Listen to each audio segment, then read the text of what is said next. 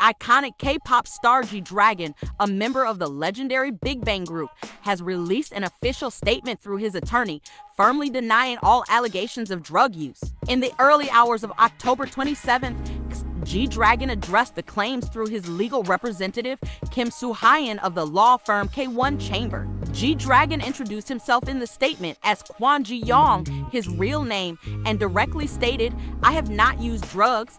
He went further to clarify that the recent news reports about the violation of drug control laws have nothing to do with me. GDragon acknowledged the public's concerns about these allegations and assured that he would actively cooperate with investigative agencies, showing his commitment to participating faithfully in the ongoing investigation. The allegations emerged after GDragon was booked on drug-related charges by the Incheon Metropolitan Police Agency.